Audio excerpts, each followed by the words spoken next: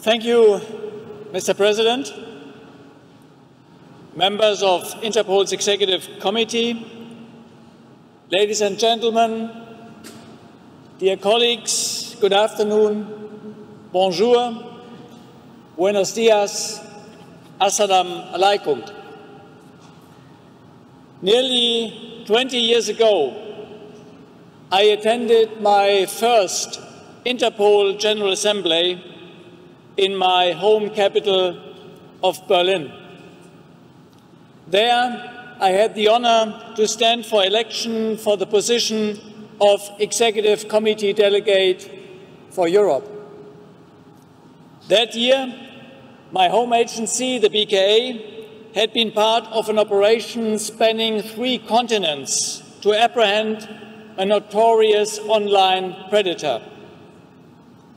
It was my first exposure to Interpol's work and the vital results it helps achieve every single day. And then, 9 years later in Monaco, I came to you with a plan for reform and growth of this famous institution, a strategy to turn vision into impact. It was based on delivering our core business, on enhancing partnerships, and on pursuing innovation, all built on the foundation of sound governance. Today, here in Glasgow, amid the generous hospitality of the United Kingdom, I stand before you confident that our joint efforts over the last 10 years have made Interpol stronger than ever. Ladies and gentlemen, Interpol was created to serve police by allowing the exchange of information across borders. This mission still drives our work today. We have made Interpol systems more connected, our products better, and our response more coordinated than ever before. Since 2014, more than 40 new member countries have expanded their connectivity to I-24/7 across their territory. Countless more connections have been made at new border crossings and to partner law enforcement agencies. We have added 5 new databases and expanded the reach of many more, with more than 70 countries now connected to the ICSE database, helping to identify the victims of the most heinous of crimes. We have achieved unparalleled success in coordinating operations across all domains. And we have given new emphasis to emerging criminal threats, including in cyber-enabled fraud and the growing penetration of synthetic drugs across all regions. No better example of this success is the establishment of Interpol's Financial Crime and Anti-Corruption Center. IFCAC has played a leading role in dismantling complex frauds and has helped recover hundreds of millions of dollars from criminal hands through the iGrip Stop Payment initiative. In addition, the Silver Notice pilot, commencing in January 2025, will be the start of a greater role of Interpol in assisting asset forfeiture globally. These advancements show that our capabilities continue to mature, but they are also reinforcing the need to give the global police community the skills needed to confront this new age. Our capacity building and training activities span the globe and span the full remit of policing needs. We enhance expertise in threat detection, investigative skills, forensic analysis, and in how to respond to emerging criminal methods like the use of cryptocurrencies, uncrewed technology, and the dark web. We partner with your governments to help build and mentor specialist units in child sexual exploitation investigations, criminal analysis, cyber-enabled fraud, and more. In 2016, 3,000 officers received training from Interpol.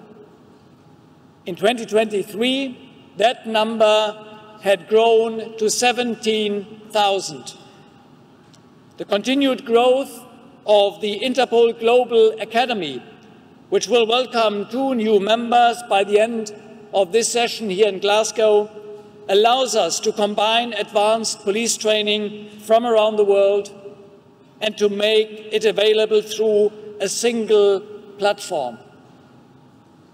With the Interpol Virtual Academy, we have adapted to the new information age. However, I still believe in the convening power of Interpol and in the lessons that can only be learned when fellow police officers come together face to face. That is why I'm announcing the launch of the Interpol Law Enforcement Academy, with a brick-and-mortar home in the Interpol Global Complex for Innovation in Singapore. This state-of-the-art educational institution will offer a comprehensive range of professional developments and events. The first and flagship offering of this academy will be an executive leadership program focused at the senior and executive levels of policing. Your NCBs will soon be invited to nominate candidates for the first cohort to benefit from this program, making Interpol an integral part of their development. This important development in Singapore is the first step of a broader strategy for our physical presence across the globe, which we intend to bring to the General Assembly next year. Ladies and gentlemen, colleagues, equipping the next generation of police leaders with the right skills will be a pressing need, as they will face a world that continues to evolve. Over the past 10 years, the policing structures we all work in have become more complex. Security efforts extend beyond national police to specialized agencies, dedicated units, and now include integrated approaches on a whole-of-government basis. This has also meant a new role for our NCBs as the focal point for their country's engagement with Interpol and as an enabler for a broader relationship across more ministries. I'm proud of the efforts we have made to keep Interpol relevant and to expand its central role in the global security architecture. We have brought the voice of criminal police to the United Nations Security Council, calling for global action to combat terrorism and organized crime. We saw the UN General Assembly unanimously adopt the first ever resolution on cooperation with Interpol in 2016, currently undergoing its 4th review to be concluded this year.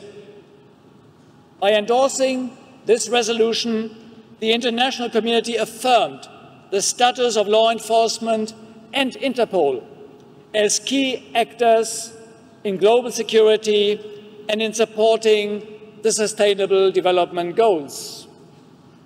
That role, in turn, has made Interpol a recognized partner in high-level fora, such as the G7, the G20, the Global Coalition Against Daesh.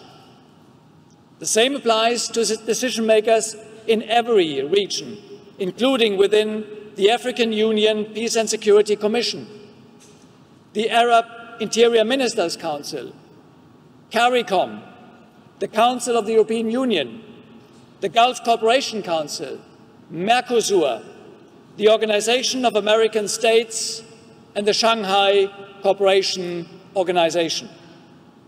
Our partnerships with the World Economic Forum and the Munich Security Conference also allowed to enter strategic discussions on the security and innovation landscape. The result? Bringing criminal police closer to the highest international agendas, because the future we face demands a voice for us. Ladies and gentlemen, while expanding our services and reach, we have lifted our sights to see future trends for law enforcement, the threats and, of course, the opportunities. We were first in the metaverse, and we are at the forefront of discussions about the impact of artificial intelligence and the challenge of its responsible use by your police agencies. Interpol has been an early adopter of the power of this technology, putting it to use within the General Secretariat, in its tools and its corporate backbone. We have adopted machine learning to identify anomalies in our data systems in real time to ensure their continuity for your operations. We have also given police around the world new solutions to speed up response, including the first global automated platform for secure translation of police messages. AI and machine learning will also enhance the next generation of our ICSA database to take the fight against child abuse to a next level. Powered by our flagship I-Core program, we have enhanced the power of our criminal analysis through the Insight platform. We have strengthened biometric assistance through the Biometric Hub. And through the launch of Nexus, we will soon bring structured messaging into how your officers communicate through Interpol. Yet, some crucial assets cannot be designed or built by us alone. No matter the resources, no matter the plans, no matter the big ideas, Interpol will not be successful without one key ingredient, and that is trust.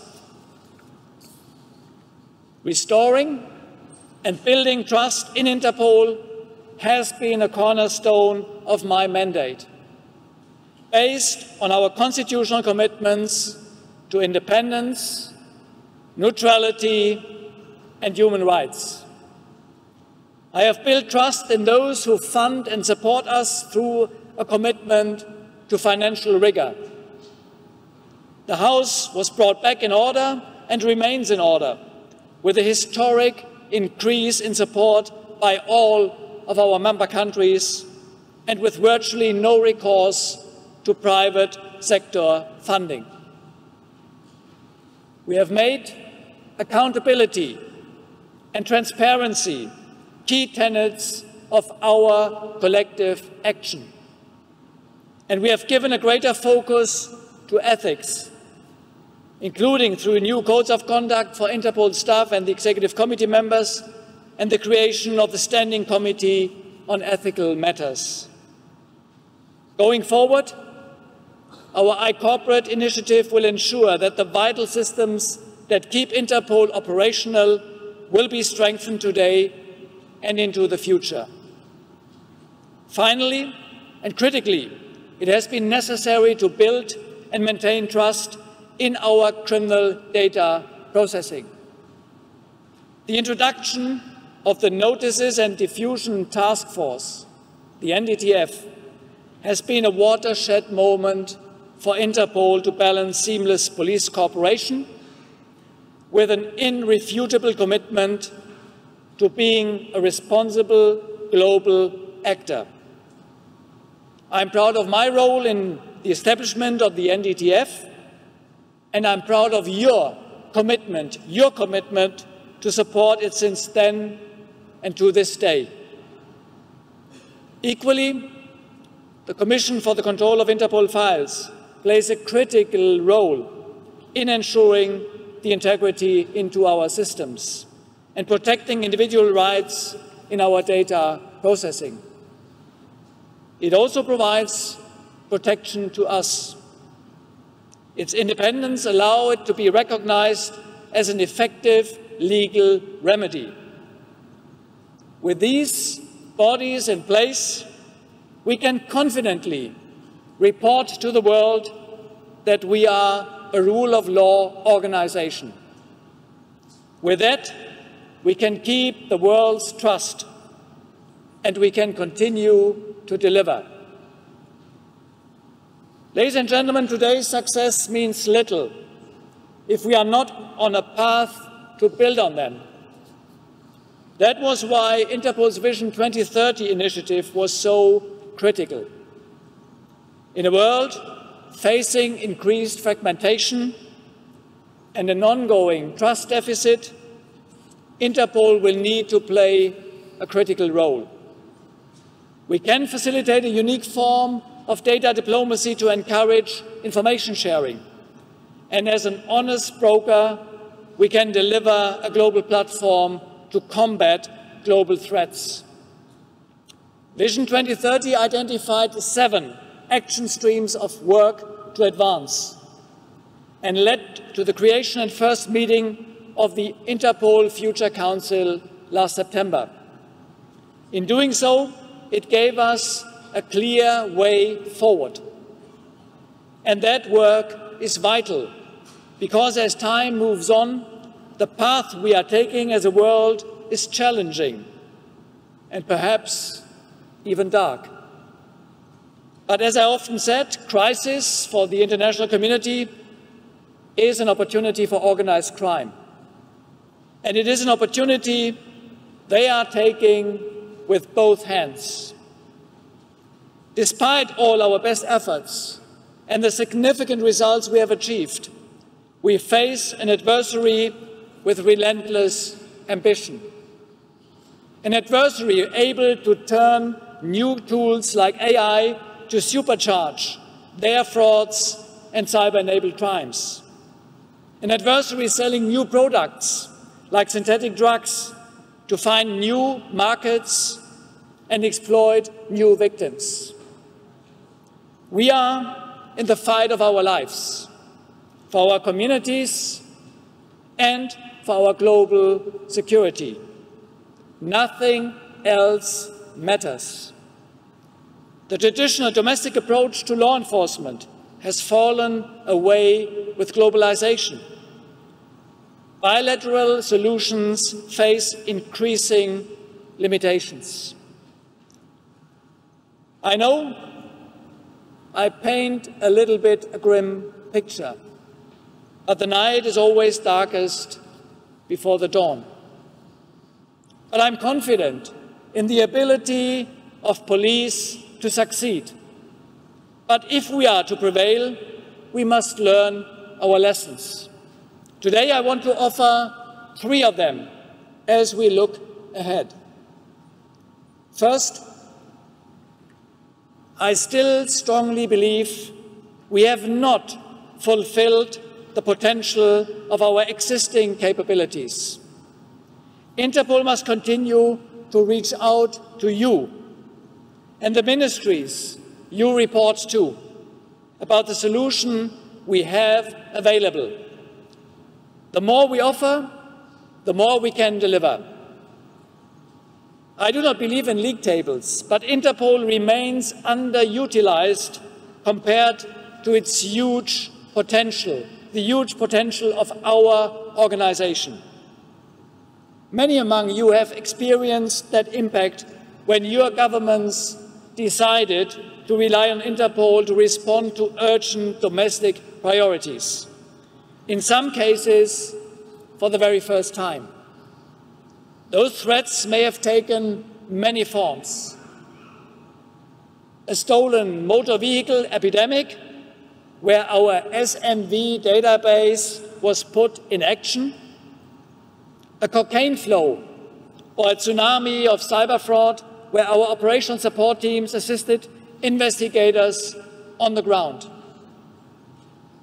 A single mafia group emerging as a global broker and against whom we built a coalition of 20 countries. 20 countries so far. A global foreign terrorist fighter crisis, taking global capabilities and turning them into a global early warning system that our organization provides. This is where Interpol is true to its core, taking global capabilities and focusing them to impact a single urgent national priority. You have witnessed this in your jurisdictions. Therefore, you now have the power to share that knowledge with fellow law enforcement leaders. These are conversations that must be had. Ladies and gentlemen, in 10 years, I have had more meetings than I can remember, and probably more than I would want to count. In too many of them, I heard the words, "I am not aware." Not aware that Interpol could do that. Not aware how Interpol protects the sensitive data we share. They are ministers, local police, and even chiefs of police. So if we are to succeed, then the biggest advocates for Interpol must be those who use our tools and services every single day in our 196 member countries. So I challenge all of you here today, talk about what we have to offer, we as a collective global law enforcement group. Talk about the results that we are able to achieve. Talk about the challenges you faced in incorporating our systems into your domestic laws and how you have overcome them. And talk to us.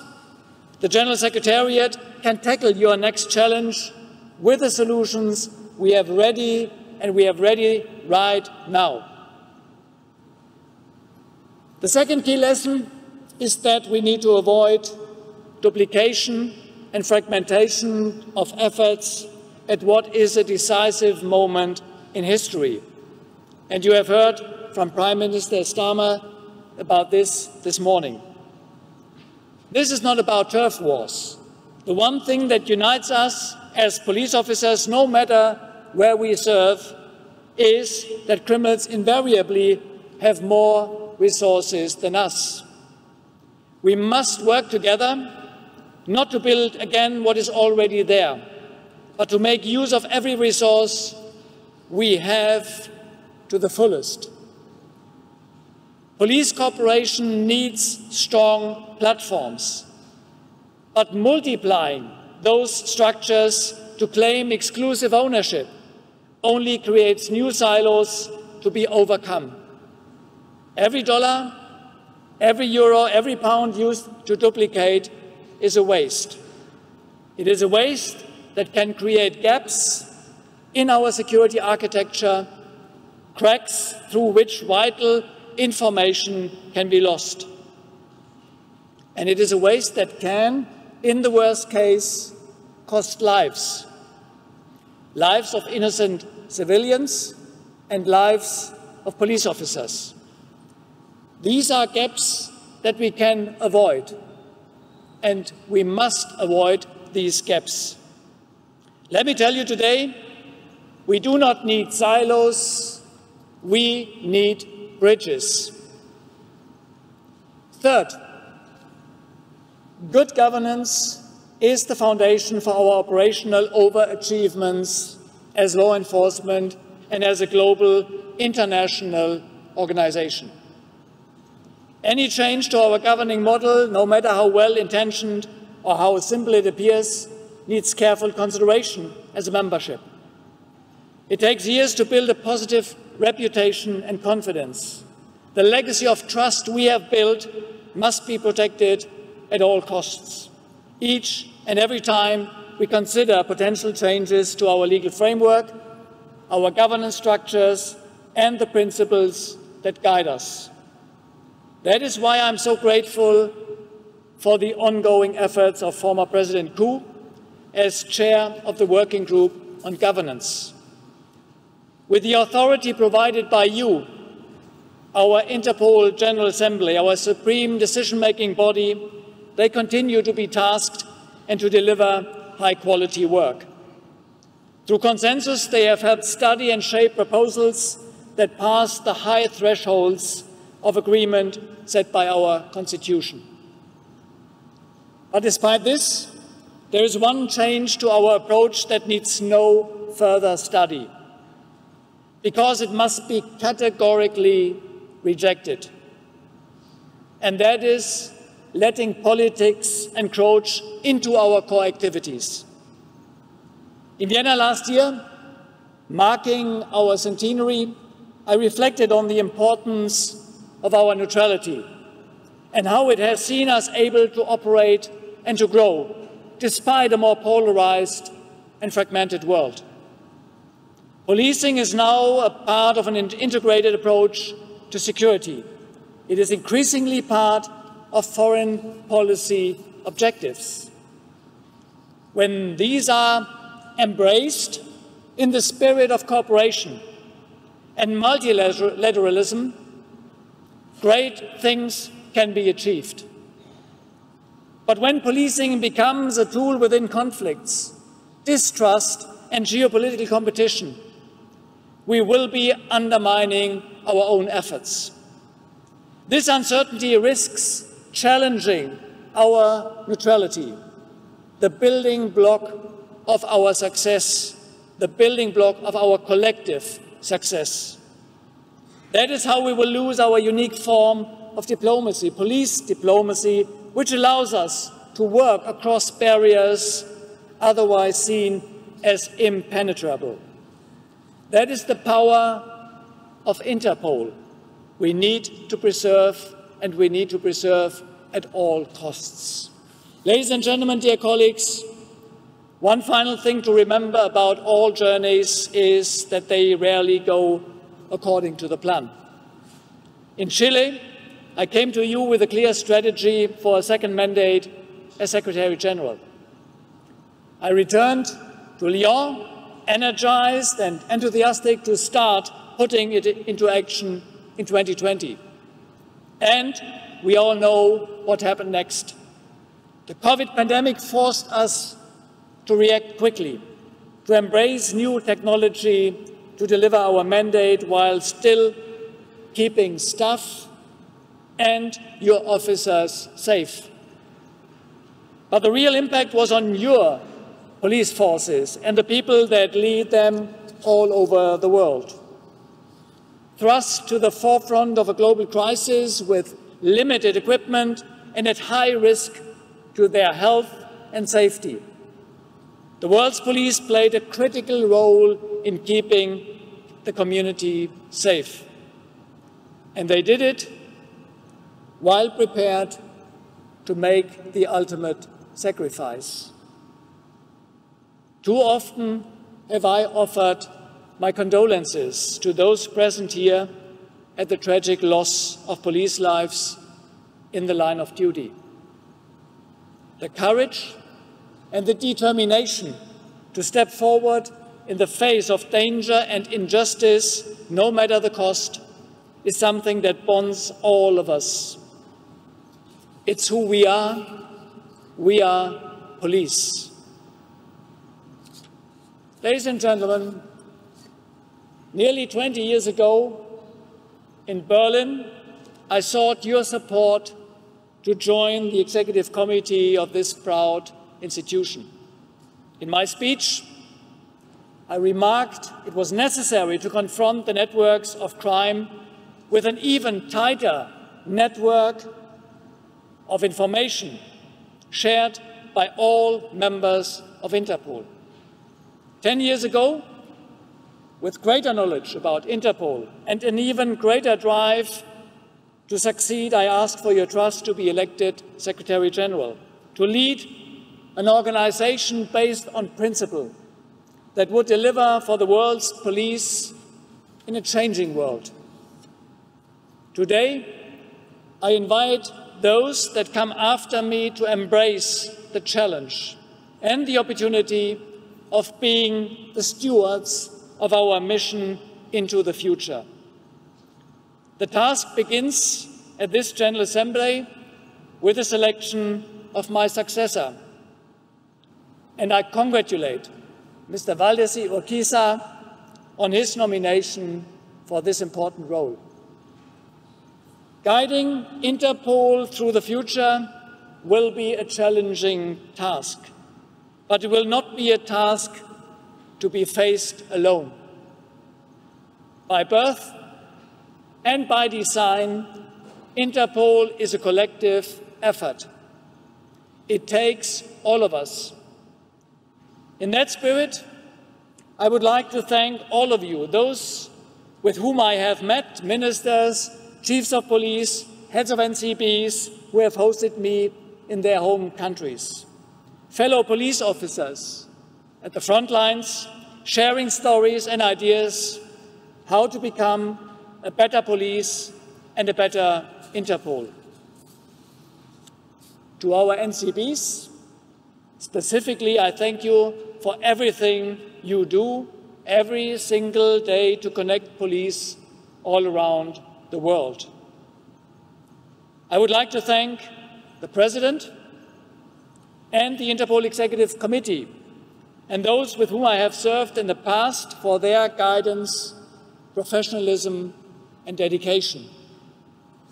Finally, to those present here today, to all who have worked at the General Secretariat, I have had the pleasure to learn from your perspectives, your experiences, and your dedication.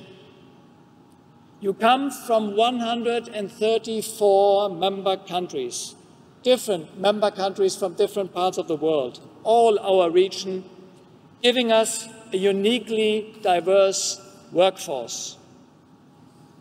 We have taken this commitment to diversity further through the Young Global Police Leaders Program and by placing the impact of women in policing under the global spotlight.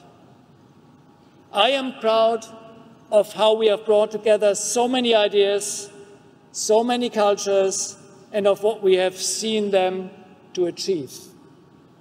An Interpol General Assembly is a snapshot of the team effort that goes on at the General Secretariat every day. The subject matter experts, contracted and seconded, the protocol officials, engaging with the local authorities to help us deliver on, for instance, such a successful event, the technicians who have helped prepare this venue, keep us connected, and have all the official documentation ready for you, our delegates from all over the world. Those who give me guidance and advice to navigate the many challenges we face and craft the message we send to the world in response. Those entrusted to keep IPSG staff safe, including myself, the translators helping me to send this message today. All guided with the help of my cabinet and my senior management team. All of you from the General Secretariat here today in this conference hall, may I invite you to stand up to be recognized. My team from the General Secretariat, please don't be shy, stand up and be recognized, those who are doing the day-to-day work in the General Secretariat.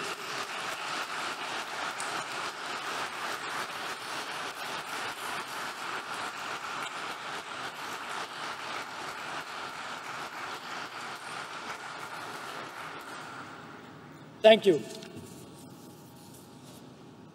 Ladies and gentlemen, dear colleagues, friends, together we have done great things, but much more ahead needs to be done.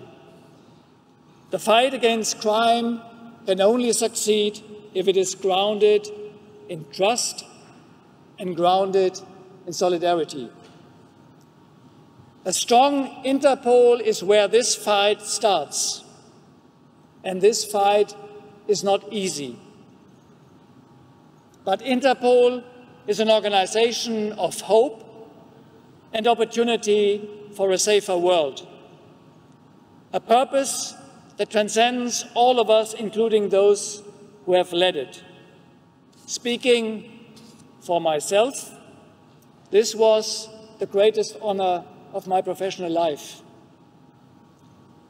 And so, for one last time, thank you, merci, gracias, shukran.